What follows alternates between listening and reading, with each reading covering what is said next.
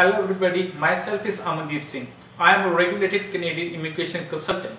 Today we are going to talk about the skilled trade program in the OINP. We have a different specific knocks for the OINP in the skilled trade program, that is the 633 series, 72 series, 73 series and 82 series. It including the carpenters, plumbers, you can say about the bakers and the meat cutters too, like that.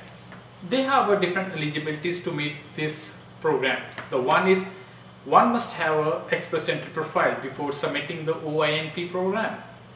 Second one is they must have a 1 year of experience in the last 2 years, and they must have a CLB5 for in the English language, and some of the occupations they require the valid license from the territory or the province. They must have that for their legal profession.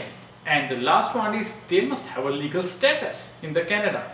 If you have any more questions regarding this, you can contact us on Unite to Canada Immigration Services. Thank you so much.